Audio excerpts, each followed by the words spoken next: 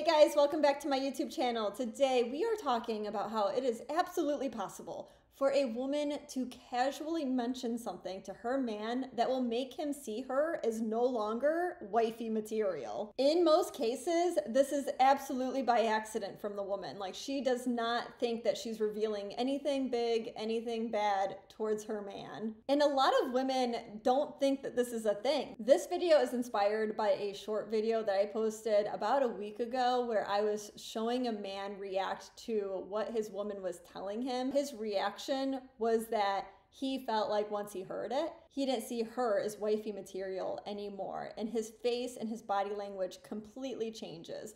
Well, after that video, guys, you cannot believe how many messages I got, how many stories I received of men experiencing this in real life. So today, I want to talk about 5 of those experiences that I think that a lot of you guys could relate to, that maybe something like this has happened in your past, and I want to talk about it because I think it is so important for you men to have standards when you're dating. So if you're in this situation, if this situation happens to you in the future, I want you to know that it is okay to change how you act and change the course of that relationship. Because all too often we talk about women's intuition, we talk about women's feelings. Well, men have gut feelings too, and they definitely have feelings. Also, if you're watching this video and you haven't subscribed yet, please do so that you don't miss my weekly long format videos and my daily shorts videos. Okay guys, starting with example 1,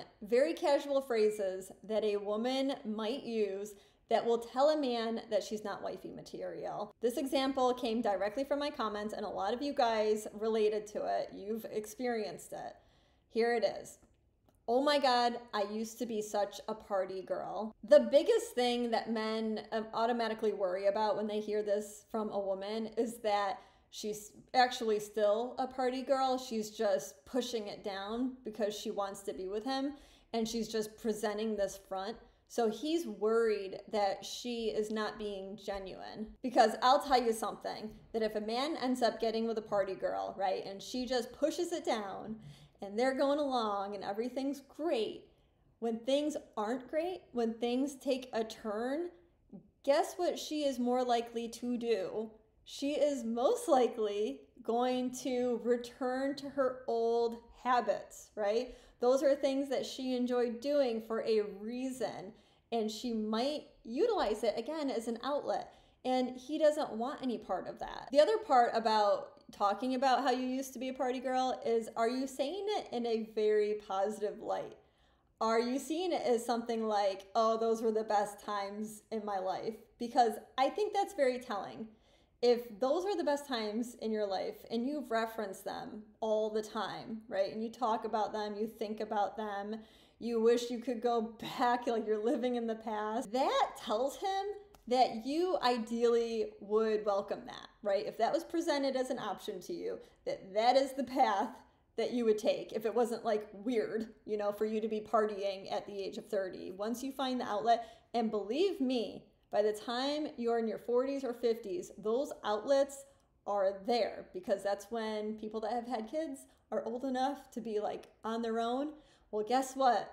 The party days can reappear for these individuals that have just been waiting for it. So the worst thing that can happen to that man is that he married you 10 years before, and now you've spent 15, 16, 18 years together, and you all of a sudden want to re-enter this type of lifestyle that he has no interest in. Without even being judgmental, we can kind of all agree that a party girl is not going to have the same boundaries, because she's probably out there excessively drinking. She's probably out there late at night. There's probably a mix of women and men. And a lot of times that's sort of the single field. There's a lot of singles out there, and they're looking to make connections. And so you throw somebody that's in a committed relationship into that environment, it's just playing with fire. The next one is sort of like a part B. I think it still falls under this. It's, you're the only guy that has treated me right. Oof, ladies, this is not a good thing to say, because it means that your standards are on the ground. It means that you are willing to accept anything, right? You didn't value yourself. And the same goes for what I said about the partying, is that, okay, if there's been years in between and you have demonstrated your own self-respect for yourself, that's a different story. Like, a man will see that. It goes both ways. Okay, going on to example 2. This one was wild. This was a story from one of my followers, and I'm just gonna read it to you guys. This is what his girlfriend said to him at the time. "We could just divorce after." Obviously, they're talking about marriage. "It's not that big of a deal." The fact that it would mean nothing to her to end a marriage, well, it means that her saying yes to a marriage proposal means nothing.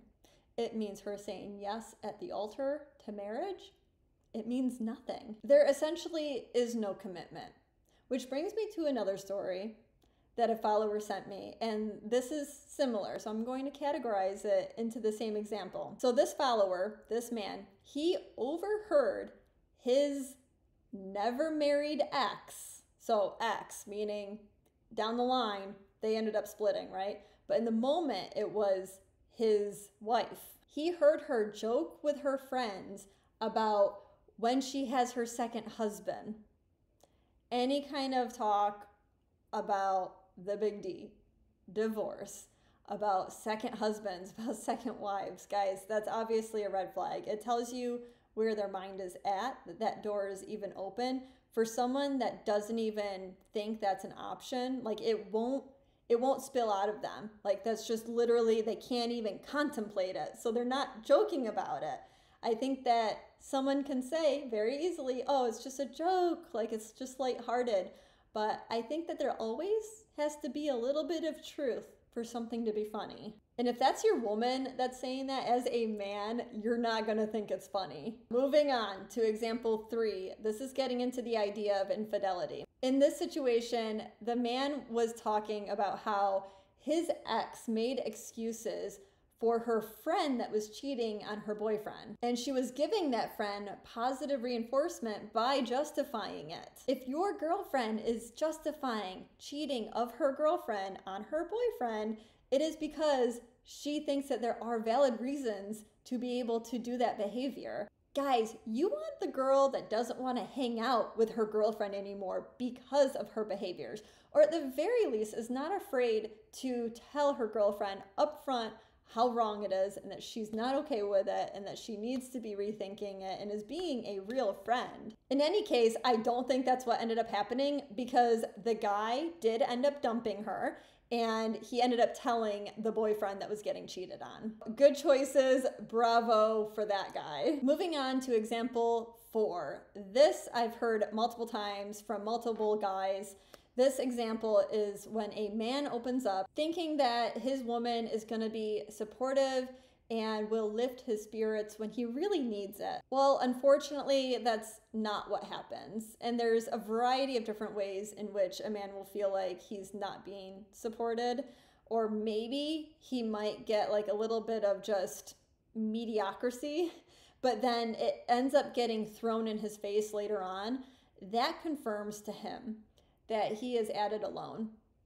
And why is a man going to want to take you as a wife if he's going to be alone in the relationship anyways? It makes sense why he's not going to view a woman like that as wifey material. Last example, guys, number 5. This is pretty much anything that contradicts what he wants in life. One of my followers was in a situation that I don't think should happen if you're being open and honest early on when you're dating. What happened was that after dating for weeks, this woman turns around and tells the man that she's poly. There's really no reason that should be happening. Like, that should be up front. It's just like if you're a mom or you're a dad, you should be putting that up front. You know, there's some reasons, I guess, on some dating apps that you wouldn't want to put that, because maybe you're inviting predators. But once you make a connection, and especially once you're going on dates, for you not to talk about a huge part of your life or anything that really impacts a future relationship long term, you're purposely hiding it, okay? And that means you're not being truthful. And any man that sees that in you is not going to consider you as wifey material anymore. The bottom line is, just like how women have this picture of who her husband will be and how he will treat her, men also have a picture of who his wife will be. And this includes the values and the belief system that she has. So when his girlfriend acts in a way that contradicts this image, he loses the desire to pursue her. And unfortunately, there's no going back from that. And for men, honestly, that "you're not her" moment that they experience, it stinks. It's not fun.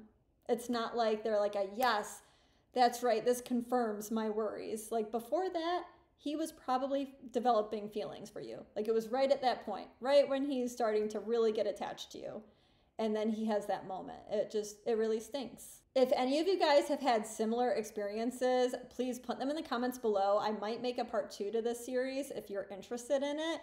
As always, I hope you guys have a good week, and I will see you next time.